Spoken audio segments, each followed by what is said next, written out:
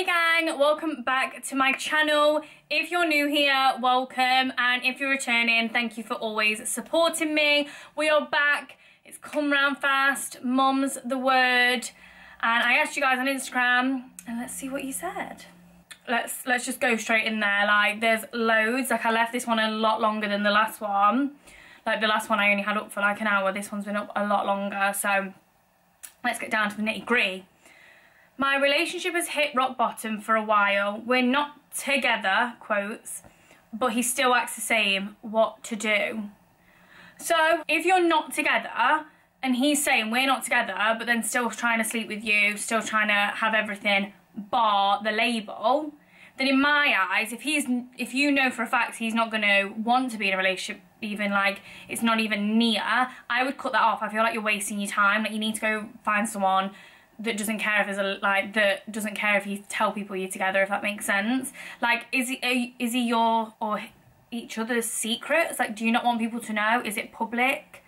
Like, I'm one of them. If we're not together, like, obviously you have to see in each other stage, which is fine, but if I'm like a couple of months, weeks down the line and you are not giving me anything where I think we're going to be in a relationship, then I don't personally think that I would want to waste my time, if that makes sense. When, I don't know, I'm one of them, if the person you're seeing is like not obsessed with you, but like wants to talk about you, tells his mates he's seeing you, like that's what you kind of expect, because then it's like, if you're not telling people, why? Who do you not want to know? That would be my advice. I would say sit him down. If he doesn't want to commit, cut it off. Trying for a baby but actually scared to get pregnant and have a baby. I think this is more common than we think. Like, I know couples that are trying but like are just so frightened of actually it happening. I think there's never a right or wrong time to have a baby. That's what I believe. I don't believe that there's any point in your life. Like, there's things where you kind of feel like it's not that it's not the right time, but you just feel like you're not in a comfortable position, if that makes sense, but you can make it work. And like, I made it work. Like, I do believe you can make it work. Like, babies are blessings. I just think there's not a right or wrong time, but like it's always scary. I think people that are desperate for children, when they actually do fall pregnant, they are still scared. It's an exciting, scared, nervous, all these emotions go through you, especially if you haven't had any children yet. You kind of don't know what to expect, and every day is a learning curve. You're still learning. I still learn with Marley. Like, don't be scared. If this is what you want, then I really think enjoy it, and if it happens, which I'm positive it will, really enjoy it, because I didn't enjoy my pregnancy, and I really hate that. Like, I hate the fact that I don't really have any positive memories because I was so scared and nervous. That ruined it for me. So yeah, I would say just chill, girl. It'll be okay. I found out I'm pregnant. The baby dad doesn't want any involvement. That makes me really sad. Like, I think it's his loss, and obviously it will be your loss and your child's loss, but the bigger picture is you will be a fantastic mom and give your child everything you possibly can and make sure they're happy and healthy. He's missing out on all that. He will want to run back when they get a bit older, or even when they're born, like trying to get involved. I just feel like that happens a lot.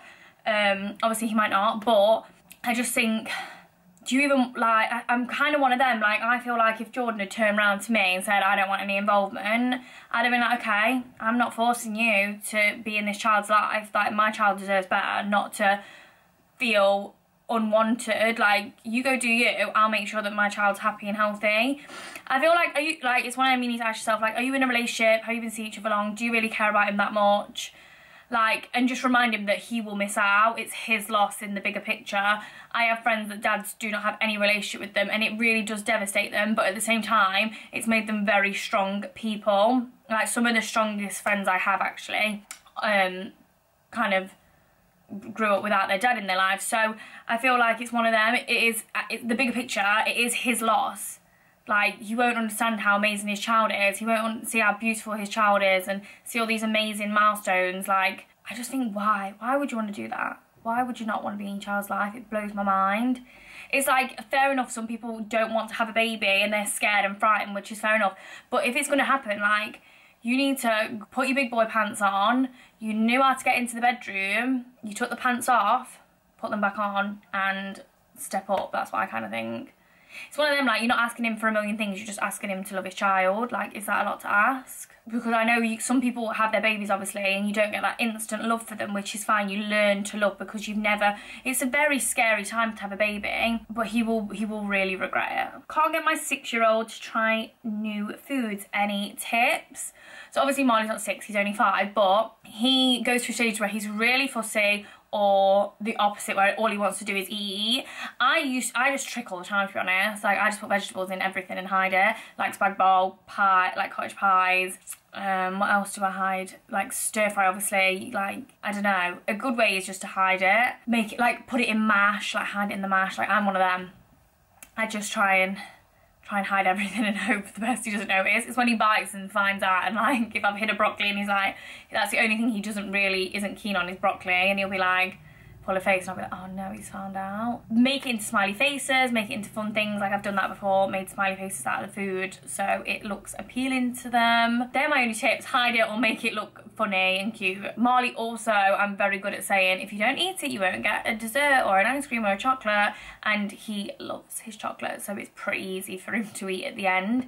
But it might just be a stage, like they might end up like growing out of it or like changing their mind. I think school definitely helps with them trying new things. Like, Marley will eat things at school but then not eat things at home that are the exact same, so sometimes I think they're playing us. So there is like 50 million of my weight loss and what I do and things like that, which they are so nice messages, so thank you so much, they're really lovely.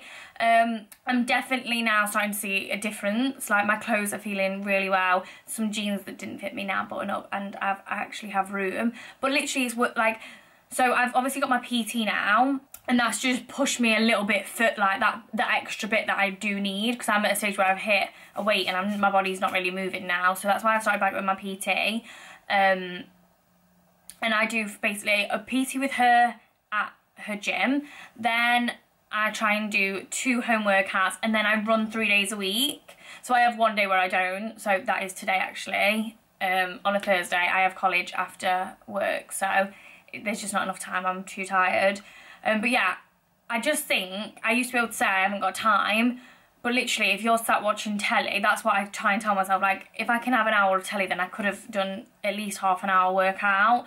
Or like, go on YouTube, quick workout video, or you can join Alicia's training. She does, so if you're not local to me, she actually just has online coaching, which is incredible. It has all great foods, different workout videos, fast ones, long ones, like there's loads in there, and that's definitely helping me. But yeah, it's one of them, you have to find the time, and it might not feel great at first because it's killing you. I always think it used to really hurt, and like I'd be running, I'd be like, but now I'm at a point where I've passed that, my body's getting fitter and healthier, that it's more enjoyable, because after you're done you feel great and you start to see a difference.